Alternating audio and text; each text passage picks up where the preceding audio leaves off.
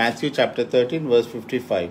Is this not the carpenter's son? Is not his mother called Mary, and his brothers James, Joseph, Simon and Judas? Okay, is he not the carpenter's son అని అంటా ఉన్నట్లుగా మనం చూస్తూ ఉన్నాం. So యేసు ప్రభు ఏం చేసేవాడు? ఆయన వృత్తిగా అంటే ఆయన మరి కార్పెంటరీ చేస్తున్నట్లుగా ఇంగ్లీష్ బైబిల్లో రాస్తున్నది. ఒరిజినల్ గ్రీక్లో ఏమని రాస్తుంది అని అంటే మరి ఆయన మేసన్ అని రాయబడి ఉన్నది. టిక్టాన్ అనే వర్డ్ యూజ్ చేయబడింది. సో దాని అర్థము మేసన్ అని, అంటే మేస్త్రీ టైప్ అన్నమాట. అంటే బిల్డర్ అని. He was doing stone work. ఆ టైంలో వుడ్ వర్క్ ఎక్కువ ఉండేది కాదు, మరి ఆ కాలంలో స్టోన్తో ఎక్కువ వర్క్ చేసేవారు. మరి కార్పెంటర్ అంటే కొంచెం పాష్గా ఉంటుందని కార్పెంటర్ అని యూజ్ చేసినట్టున్నారు. సో ఒరిజినల్గా గ్రీక్లో మేసన్ అని ఉంటుంది. కనుక యేసుక్రీస్తు ప్రభు ఏం చేసేవాడు అని అంటే హీ వాజ్ ఎ మేసన్. తోమా, ఇండియాకి వచ్చిన తోమా కూడా ఆయన was a mason. He was a very good mason అంట. కన్స్ట్రక్షన్ కొరకు మైసూర్ ప్యాలెస్ కాదు, ఇంకా సమ్ అదర్ ప్యాలెస్ కట్టడానికి కొరకని అక్కడి నుంచి తెప్పించాడు. Thomas also was a mason. Jesus was a mason. Praise the lord, హల్లెలూయా. కనుక మరి మన పర్సనాలిటీ ఎట్లా ఉంటుంది అని అంటే we call hour cells reverend or doctor, అయ్యగారు అని పిలవకపోతే కోపం వస్తుంది. అయితే మరి మనం ఏం స్టడీ చేస్తూ ఉన్నాము అని అంటే యేసుక్రీస్తు ప్రభు యొక్క పర్సనాలిటీ ఎట్లా ఉండేది. ఆయన జాబ్ చేసేవాడు అనమాట, ఆయన వర్క్ చేసేవాడు. నేనేంటి మెడికల్ రిప్రజెంటేటివ్ చేయడం ఏంటి, 10,000కి పని చేయడం ఏంటి అట్లా అంటారు కదా కొంతమంది బాయ్స్. నేనేంటి సేల్స్ జాబ్ చేయడం ఏంటి, నేనేంటి బట్టల కొట్టులో నిలబడ్డం ఏంటి, నేనేంటి చిన్న జాబ్ చేయడం ఏంటి, నాకంటే నా కెపబిలిటీస్ కంటే తక్కువ ఆఫర్ చేశారు, నా ఇంతకుముందు కంపెనీలో శాలరీ కంటే తక్కువ శాలరీ ఆఫర్ చేశారు, ఆ విధమైనటువంటి బోస్టింగ్ మరి మన జీవితంలో మరి మనం చాలా చూస్తాము కదండి. మరి యేసుక్రీస్తు ప్రభు ఎట్లాంటి జాబ్ చేశాడు అని అంటే చాలా సింపుల్ జాబ్ చేశాడు కదా. ఈ లోకంని సృష్టించినటువంటి దేవుడు, సృష్టికర్త ఈ లోకంలోకి వచ్చి సింపుల్ జాబ్ చేస్తున్నాడు కదా. మరి మనకి సింపుల్ జాబ్ చేయడానికి మరి మనకి ఇష్టం ఉండదు, స్మాల్ జాబ్ చేయడం ఇష్టం ఉండదు. White collar job, great job, big job, మరి హైలీ రెస్పెక్టెడ్ జాబ్, అందరూ సెల్యూట్ చేసేటటువంటి జాబ్ కదా. అలాంటి జాబ్స్ మరి ఎవరికి దేవుడు ఇస్తాడు అని అంటే మరి అలా తగ్గించుకున్న వాళ్ళకి ఇస్తాడు. మరి ఏ జాబ్ అయినా చేయడానికి రెడీగా ఉండేటటువంటి వారికి దేవుడు ఉన్నతమైనటువంటి ఉద్యోగములను అనుగ్రహిస్తాడు. అర్థమవుతా ఉన్నదా? మరి యేసుక్రీస్తు ప్రభు ఎట్లాంటి వస్త్రములను ఆయన ధరించుకున్నాడు? ఎట్లాంటి వస్త్రములను ఆయన ధరించుకున్నాడు అని అంటే పొడవాటి అంగి ఆయన ధరించుకున్నాడు. సీమ్లెస్ అని అంటారు. సీమ్లెస్ అంటే కుట్టబడనటువంటివి అన్నమాట. అట్లాంటి బట్టలు ఆయన ధరించుకునేవాడు. ఆయన మరి ఎంత సింపుల్ డ్రెస్ ఆయన వేసుకునేవాడు అని అంటే use to wear dress which was identical to anyone else's dress. మరి ఎవరైనా శిష్యులు కూడా ఎట్లా తయారయ్యేవాళ్ళు, యేసుక్రీస్తు ప్రభు కూడా అట్లాగే తయారయ్యేవాడు. అందుకే మరి యేసు ప్రభుని ప్రత్యేకంగా ఎవరు ఐడెంటిఫై చేయలేకపోయారు. అందుకే మరి యూదాని ఎంగేజ్ చేయవలసి వచ్చింది, డబ్బులు ఇచ్చి ముద్దు పెట్టుకుంటే వచ్చి పట్టుకోవడానికి. ఎందుకనంటే యేసు ప్రభు కామన్ మ్యాన్ లాగా ఉన్నాడు అనమాట. కామన్గా ఉన్నాడు, నార్మల్గా ఉన్నాడు. మరి ఆయనను ఐడెంటిఫై చేయలేరు ప్రత్యేకంగా కదండి.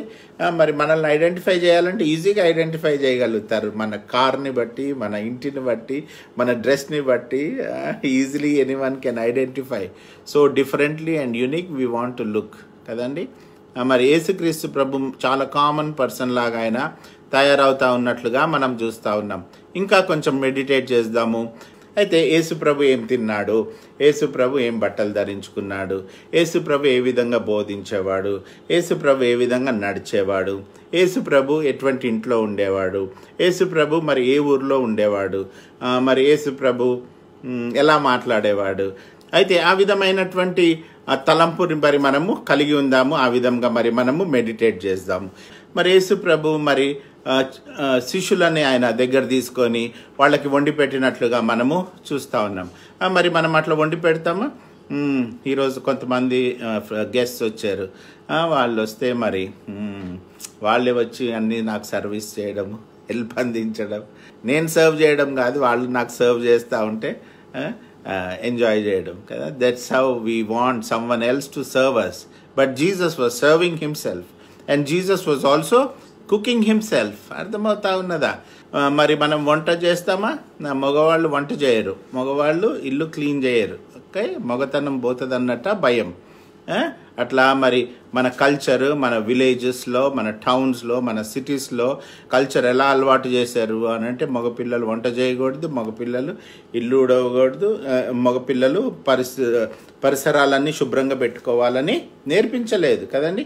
కానీ యేసుక్రీస్తు ప్రభు ఆయన మరి అట్లాంటి హౌస్ హోల్డ్ వర్క్ చేసినట్లుగా కూడా మరి మనము చూస్తూ ఉన్నాం. మదర్ మేరీకి కూడా ఆయన సహాయం చేసినట్లుగా మనము చూస్తూ ఉన్నాం. మరి ఫాదర్కి కూడా సహాయం చేసినట్లుగా మరి మనము చూస్తూ ఉన్నాం కదండి. పర్సనాలిటీ ఆఫ్ జీసస్ జాగ్రత్తగా మీరు అబ్జర్వ్ చేయాలి, జాగ్రత్తగా మీరు నేర్చుకోవాలి. మరి దేవుడు మీకు ఇచ్చినటువంటి తలంపుని మీరు మాకు కూడా టెక్స్ట్ చేయండి. మరి ఇంకా వేరే విషయం ఏదో మరి మీరు మాట్లాడకూడదు, వేరే విషయం ఏదో మరి మీరు టెక్స్ట్ చేయకూడదు. మరి ఏ లైన్లో మరి మనము ధ్యానిస్తూ ఉన్నామో అదే లైన్లో మరి మీరు కూడా ధ్యానించాలని రిక్వెస్ట్ చేస్తూ ఉన్నాను. మరి ఆ లైన్స్లోనే టెక్స్ట్ కూడా పెట్టండి. మరి యేసు ప్రభు ఎలా స్పందించేవాడు? మరి ఎవరైనా అనారోగ్యంతో ఉంటే వెంటనే మరి వెళ్దాం వాళ్ళ ఇంటికి, ప్రార్థన చేద్దాము, అయ్యో అని అలా కంపాషన్ చూపించినట్లుగా మనం చూస్తూ ఉన్నాం కదండి. అనేక సార్లు అలాంటి కంపాషన్ మరి మనకి రాదు, చాలా కటువుగా, చాలా కఠినంగా మరి మన పర్సనాలిటీ ఉంటుంది. కానీ యేసుక్రీస్తు ప్రభు యొక్క పర్సనాలిటీ ఎట్లా ఉంది అని అంటే మరి ఆయన వెంటనే బయలుదేరి వెళ్ళడానికి ఆయన సిద్ధంగా ఉన్నట్లుగా మనం చూస్తూ ఉన్నాం. ఇంకా ఎట్లా ఉంది యేసుక్రీస్తు ప్రభు యొక్క పర్సనాలిటీ? మరి ఎవరైనా కష్టంలో ఉంటే వారిని ఆయన అండర్స్టాండ్ చేసుకోవడానికి ట్రై చేస్తున్నట్లుగా మరి మనము చూస్తున్నాం కదండి.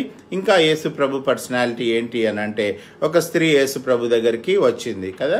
మరి కానానీయురాలు యేసుక్రీస్తు ప్రభు దగ్గరికి వస్తే యేసు ప్రభు ఏం చేస్తూ ఉన్నాడు అని అంటే, ఇదిగో నేను ఇశ్రాయేలీల కొరకు మరి నేను వచ్చాను, నీవు కానానీయురాలివి, నేను మరి నిన్నెందుకు బాగు చేయాలి అని అంటా ఉన్నాడు. అయితే మరి ఆమె ఇంకా బతిమలాడుతుంది. అప్పుడు యేసు ప్రభు ఏమంటా ఉన్నాడు అంటే, మరి ఒక యజమానుడు రొట్టె మరి తింటా ఉన్నప్పుడు, పిల్లలకి రొట్టె పెడతా ఉన్నప్పుడు బల్ల దగ్గర మరి కుక్కలకి వేస్తాడా అని అన్నాడు. అయితే ఆమె ఏమంటా ఉంది అని అంటే, కొన్ని ముక్కలు కింద పడతాయి కదా, ఆ క్రమ్స్, ఆ రొట్టె ముక్కలు నాకు చాలు, అవి తింటే కూడా అవి నాకు దొరికినా కానీ నాకు కావలసినటువంటి మరి మేలు జరుగుతుంది అని తను అంటా ఉన్నట్లుగా మనం చూస్తున్నాం. హే wonderful, great faith woman, right now your daughter will be healed అని అన్నట్లుగా మరి మనం చూస్తూ ఉన్నాం. ఏమర్థమవుతా ఉన్నది యేసుక్రీస్తు ప్రభు యొక్క పర్సనాలిటీ దీని ద్వారా? ఏమర్థమవుతా ఉన్నది అని అంటే, ఆయన అంత సులువుగా ఆయన ఏమి స్వస్థతలు అందించలేదు, ఆయన సులువుగా ఆయన కలిగి ఉన్నది ఇవ్వలేదు. He made them ask, he made them fall at their feet, he made them know the importance of that కదండి. దానివల్ల మనకి ఏమర్థమవుతా ఉన్నది అని అంటే, యేసు ప్రభు ఎవరిని కూడా ఆయన గారము చేయలే, కఠినంగా ఉన్నాడు కదా. గారం చేస్తూ, వాళ్ళకి ముద్దలు తినిపిస్తూ, వాళ్ళకి అన్నీ చేసి పెడుతూ, మరి వాళ్ళు సుఖంగా హాయిగా ఉంటే అన్నీ మరి కంఫర్ట్ చేతులకి కాళ్ళకి అందించి కాళ్ళ దాకా తీసుకొచ్చి ఇవ్వడము అట్లా చేయలేదు. For your kind information, okay. He made things very hard for them to receive them. అర్థమవుతా ఉన్నదా?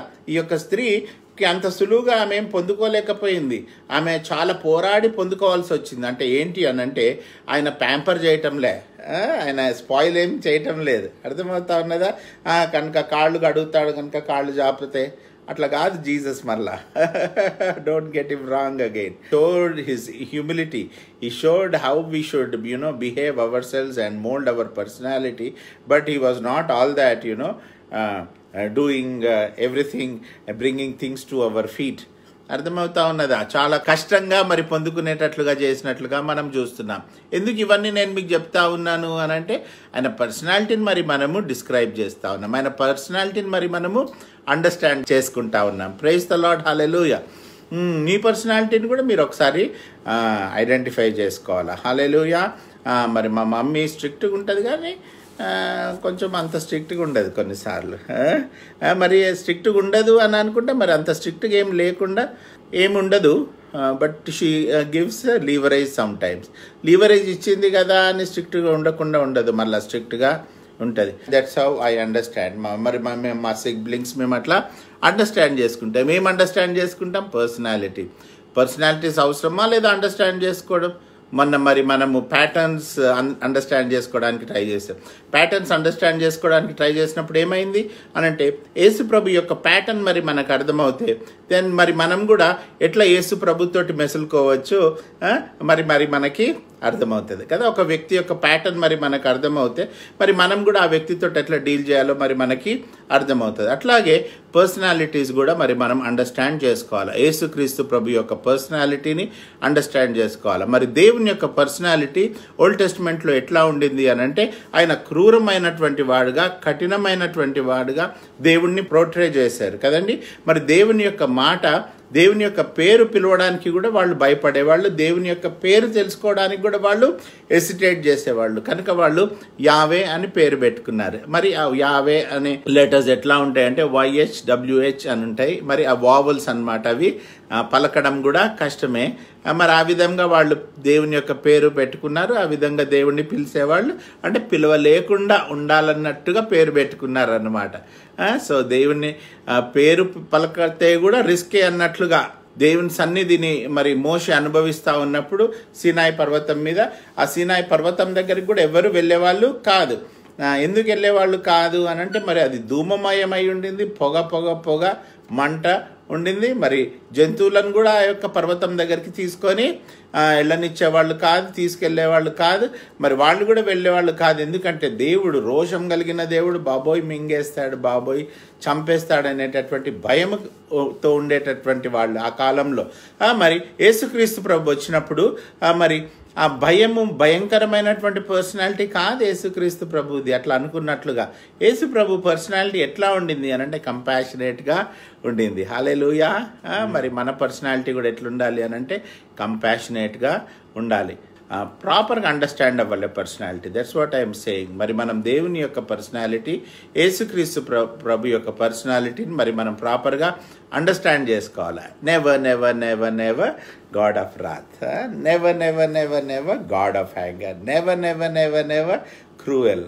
ఆయన క్రూరంగా ఎప్పుడూ లేడు. ఆయన ఉగ్రుడుగా ఆయన ఎప్పుడూ లేడు. ఆయన పాత నిబంధనలో కూడా ఆయన ప్రేమ కలిగి ఉన్నాడు. మరి కొత్త నిబంధనలో కూడా ఆయన అదే ప్రేమ కలిగినటువంటి దేవుడు అయి ఉన్నాడు. కానీ మనుషుల పర్సెప్షన్, వాళ్ళు దేవుణ్ణి అలా క్రూరంగా వాళ్ళు ఊహించారు.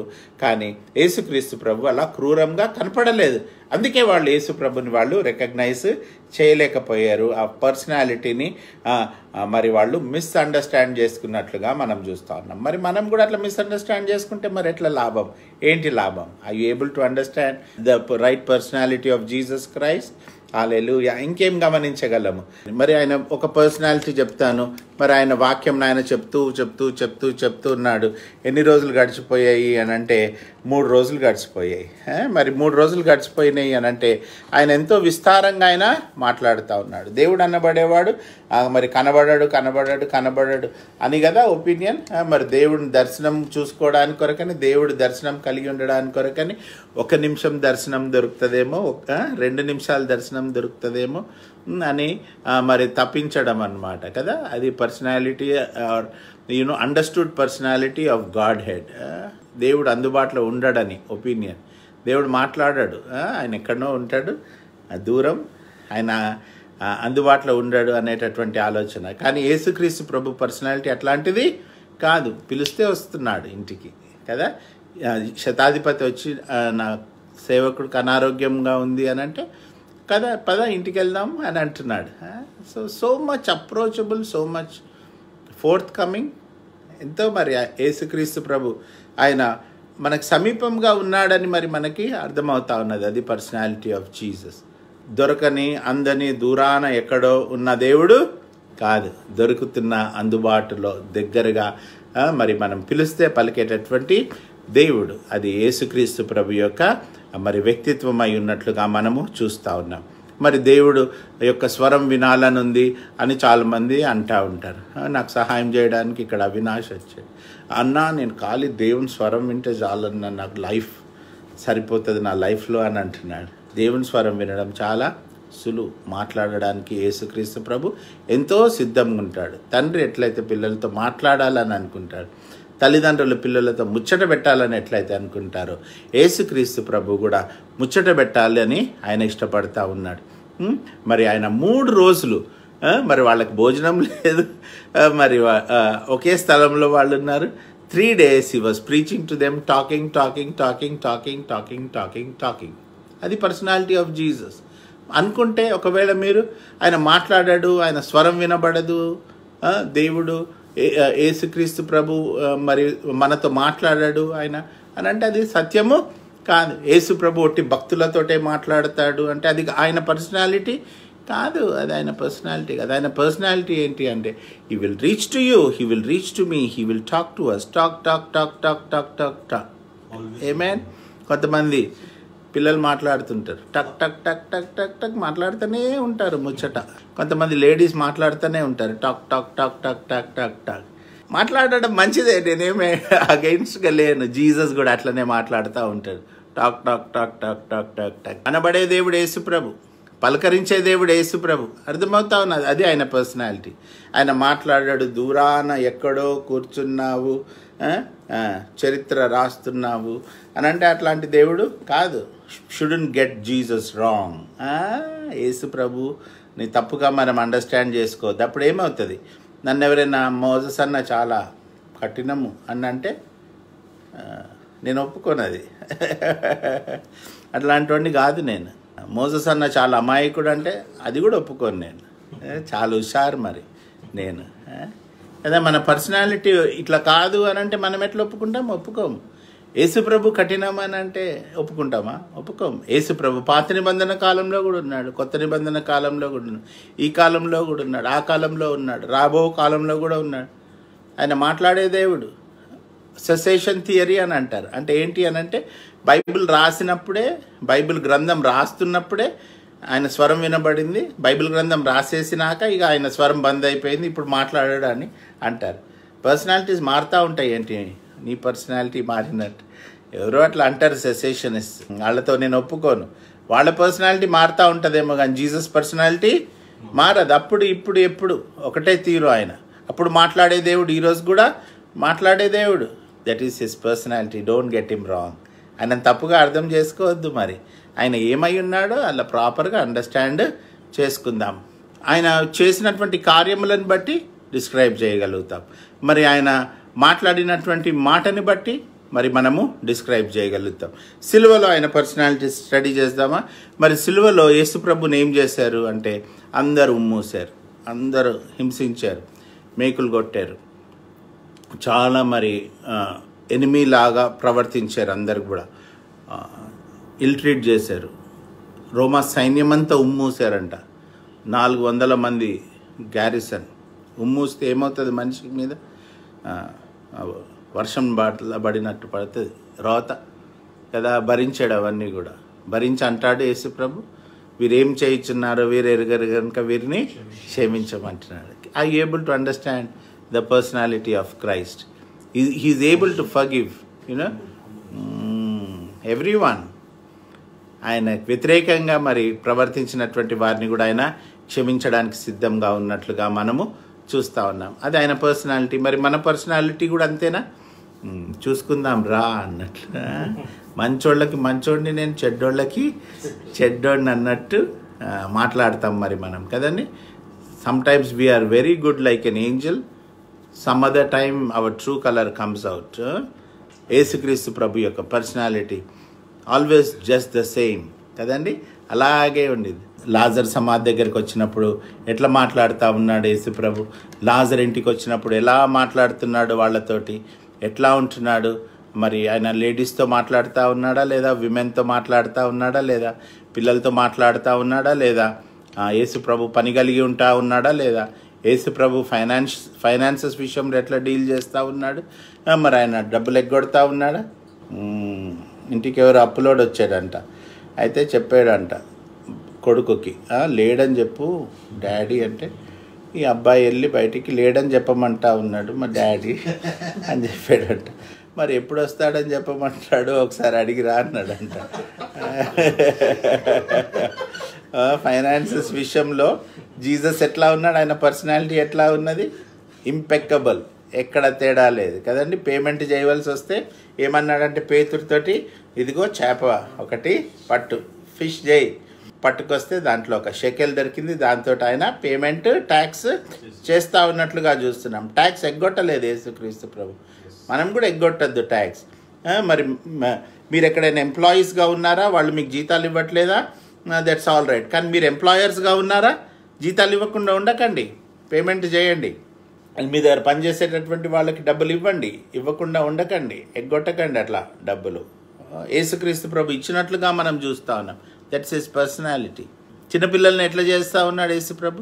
దగ్గరికి రానిస్తున్నాడు, రండి నా దగ్గరికి, don't stop them from coming to me అని అంటున్నాడు. చిన్నపిల్లల్ని ఆయన రిజెక్ట్ చేయాల. దట్స్ హిస్ పర్సనాలిటీ, అది ఆయన వ్యక్తిత్వం. స్త్రీలతో ఎట్లా మాట్లాడుతున్నాడా లేదా అని మాట్లాడుతున్నాడు. స్త్రీలతోటి మాట్లాడడము అనేది ఆ కాలంలో ప్రొహిబిటెడ్ అనమాట. యూదులు స్త్రీలతో మాట్లాడరు. తర్వాత యూదులకు ఒక ఆచారం, స్త్రీలు పురుషులు వేరువేరుగా కూర్చోవడం అనేది ఉంటుంది. తర్వాత సమరయులతో అసలు మాట్లాడారు. కానీ యేసుక్రీస్తు ప్రభు సమరయ స్త్రీతో మాట్లాడుతూ ఉన్నాడు కదండి. మరి మీరు మాట్లాడారు కదా మాతోటి అని అంటా ఉంది సమరయ స్త్రీ. యేసు ప్రభు మాట్లాడుతూ ఉన్నాడు. తర్వాత మంచినీళ్ళు ఇవ్వని అడుగుతున్నాడు. మరి మీరు మా చేతి నుంచి ఇచ్చే మంచినీళ్ళు మీరు తాగరు కదా అని అంటే, యేసు ప్రభు అయినా కానీ ఆ యొక్క నీటిని ఆయన తాగడానికి సిద్ధపడుతూ ఉన్నట్లుగా మనము చూస్తూ ఉన్నాం. ఆయన వ్యక్తిత్వము ఆచారాన్ని బట్టి లేదు. ఆయన వ్యక్తిత్వము యూదుల ఆచారంని అనుసరించి లేదు. ఆయన వ్యక్తిత్వము దేన్ని బట్టి ఉన్నది అని అంటే, మరి మనుషులకి ఏది దీవెనకరంగా ఉంటుందో, మరి దేవుని దృష్టికి ఏది మరి ఆయన కోరికను అనుసరించి ఉంటుందో, మరి ఆ విధంగా యేసుక్రీస్తు ప్రభు యొక్క వ్యక్తిత్వం ఉన్నట్లుగా మరి మనము చూస్తూ ఉన్నాం. కానీ మరి వేరే వాళ్ళకి సాటిస్ఫాక్టరీగా ఎటువంటి వ్యక్తిత్వం ఉంటే బాగుంటుంది అని ఆ విధంగా ఆయన ప్రవర్తించలేదు. అర్థమవుతా ఉన్నదా? ఈ కాలంలో పాస్టర్స్ ఎట్లా ప్రవర్తిస్తారు, దైవజనులు ఎలా ప్రవర్తిస్తారు, మరి బిజినెస్ మెన్ ఎలా ప్రవర్తిస్తారు, మరి యేసుక్రీస్తు ప్రభు ప్రతి ఒక్కళ్ళకి కూడా ఆయన ఎలా ప్రవర్తించాలో ఆయన సూచన చెప్తా ఉన్నట్లుగా మరి మనము చూస్తున్నాం కదండి. మరి ఈ కాలంలో ఎంత రేసిజం మరి మనము చూస్తూ ఉన్నాం. యేసు ప్రభు అట్లా ఎవరిని కూడా ఆయన తక్కువగా చూడలేదు, ఎవరిని కూడా ఆయన చీప్గా ఆయన చూడలేదు కదండి. కానీ ఎంతో కాలం కూడా మన దేశంలో, భారతదేశంలో వస్తూ ఉంది కదండి. మరి రేసిజం అని అంటుకోకూడదని ఆ విధంగా మరి ఒక కుష్ఠరోగం కలిగినటువంటి ఒక అతను వచ్చాడు యేసు ప్రభు దగ్గరికి వచ్చి, నీకు ఇష్టమైతే నన్ను శుద్ధునిగా చేయమని అంటే, యేసుప్రభు ఏం చేశాడు తెలుసా? ఇష్టమే, come on get healed and command చేయలేదు అక్కడ. యేసుప్రభు ఏం చేశాడంటే ముట్టుకున్నాడు, అంటుకున్నాడు, టచ్ చేశాడు. ఆయన అన్టచబుల్ అనేటటువంటి కాన్సెప్ట్, రేసిజం అని అలాంటిది కాదు, అట్లా కాదు, అలాంటి దేవుడు కాదు. అలాంటి దేవుడు మనలో ఉంటే మరి మనం కూడా ఆ విధంగా అంటుకోకూడదు, మనుషులను దూరంగా ఉంచాలి, మనుషుల దగ్గరికి రానివ్వకూడదు. ఆ యొక్క తత్వము, మనస్తత్వం మరి మనలో కూడా ఉండదు. ఆయన యొక్క మరి వ్యక్తిత్వంని అనుకరించి మరి మనం కూడా జీవించాలి. మన యొక్క పర్సనాలిటీ కూడా డే టు డే లైఫ్ అలా మరి మనము అవలంబించుకోవాలి, మార్చుకోవాలి. Are you all with me? మరి ఈ విధంగా నేను మీకు హెల్ప్ చేస్తాను మెడిటేట్ చేయడానికి. How was he with in regard to the money? ఆయన మరి బట్టల విషయంలో ఆయన ఎలా ఉన్నాడు, ధరించుకున్నాడు. ఉద్యోగముల విషయంలో ఆయన ఎలా ప్రవర్తించాడు. మరి పోలీస్ ఆ కాలంలో ఉన్నటువంటి సోల్జర్స్ విషయంలో ఆయన ఎలా ప్రవర్తించాడు. చిన్నపిల్లల విషయంలో ఆయన ఎలా ప్రవర్తించాడు. మరి సంఘంని గౌరవించడం విషయంలో ఆయన ఎలా ప్రవర్తించాడు. మరి వేరే వాళ్ళతో మాట్లాడడం విషయంలో ఆయన ఎలా ప్రవర్తించాడు. ఆయన నిద్ర ఎట్లా ఉన్నది, ఆయన పడక ఎట్లా ఉన్నది, ఆయన భోజనం ఎట్లా ఉన్నది కదా. మరి లావిష్గా యేసుప్రభు తింటా ఉన్నట్లుగా మరి మనం చూస్తూ ఉన్నామా? మరి యేసుప్రభు ఏం తింటా ఉన్నాడు అనంటే రొట్టె కదండి, అందరు తినేటటువంటి ఆహారమే ఆ కాలంలో. తర్వాత ద్రాక్షారసం తాగుతూ ఉన్నాడు. మరి ఆ కాలంలో తాగడం అలవాటు. అంటే అది ఫర్మెంటెడ్ కిక్ ఇచ్చే లిక్కర్ కాదు అది, ఓకే, అలాంటి ద్రాక్షారసం కాదు. మరి ఆ కాలంలో మరి ద్రాక్షారసము, గ్రేప్ జ్యూస్ వాళ్ళు తాగేవాళ్ళు. అది మరి ఫర్మెంట్ అయింది కాదు, అలాంటి డ్రింక్ కాదు, కానీ గ్రేప్ జ్యూస్ తాగుతూ ఉండేవాడు. మరి యేసు ప్రభు మరి మాంసం తిన్నట్లుగా చూస్తూ ఉన్నాం. ఆయన అంజూరపు కాయలను ఆయన తింటా ఉన్నట్లుగా చూస్తూ ఉన్నాం. మరి ఫిష్ ఆయన కాలుస్తున్నాడు, అందరికీ వడ్డిస్తున్నాడు, ఆయన కూడా భోజనము చేస్తూ ఉన్నాడు. కనుక very common, very simple, very general food ఆయన తీసుకుంటా ఉన్నట్లుగా మనం చూస్తూ ఉన్నాం. మరి మనం ఎట్లాంటి భోజనం తీసుకుంటా ఉంటాము అని అంటే చాలా లావిష్గా, చాలా మరి ఎక్స్పెన్సివ్, చాలా రుచికరమైనటువంటి ఆహారం కావాలి కదా. 10 కూరలు, 12 కూరలు, 15 కూరలు ఒక్కసారి భోజనం చేయాలంటే అది మరి మన వ్యక్తిత్వం. అలాగా యేసుక్రీస్తు ప్రభు జీవించలేదు. మరి ఆయన చాలా సింపుల్ లైఫ్ని యేసుక్రీస్తు ప్రభు జీవించినట్లుగా మనము చూస్తున్నాం కదా. అది ఆయన వ్యక్తిత్వం అయి ఉన్నట్లు చూస్తూ ఉన్నాం. కనుక మరి మన వ్యక్తిత్వంని కూడా ఆయన వ్యక్తిత్వంని పోలి మరి మనము మార్చుకోవాలి అని ఈ రాత్రి కాలంలో కొంతమందికి ఉదయకాలము దేవుడు మరి మనతోటి మాట్లాడుతూ ఉన్నాడు కదా. యేసుప్రభు ఇల్లు ఎట్లా ఉండింది అని అంటే మరి యేసుప్రభు ఏమంటా ఉన్నాడు అని అంటే నక్కలకి బొరియలున్నాయి కానీ, ఆకాశ పక్షుల గూడ్లున్నాయి కానీ, మరి మనుష్య కుమారుడికి తల వాల్చుకోవడానికైనాను స్థలం లేదు అని యేసుప్రభు అంటా ఉన్నాడు. కనుక యేసుప్రభు ప్యాలెస్లో జీవించలేదు.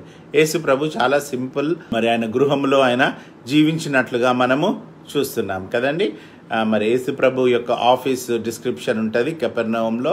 మరి ఆయన ఆఫీస్ ఏ విధంగా ఉండేదో అని ఒక పెద్ద హాల్ ఉండేదంట. మరి అది పేతురు ఇల్లు ఆయన ఆఫీస్ లాగా ఆయన యూజ్ చేసుకునేవాడు. చాలామంది ఆయనని కలవడానికి ఆ గదిలోకి వచ్చేవాళ్ళు అంట. ఈవెన్చువల్గా యేసుప్రభు శిలువ మరణం చనిపోయి తిరిగి లేచి ఆయన ఆరోహణం అయిన తర్వాత ఆ యేసుక్రీస్తు ప్రభు యొక్క ఆఫీసు అది చర్చ్గా మార్చబడిందంట.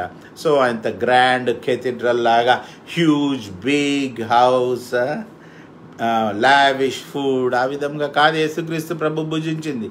సింపుల్ ఫుడ్ కదా. ఆ విధంగా యేసుక్రీస్తు ప్రభు ఆయన జీవించాడు.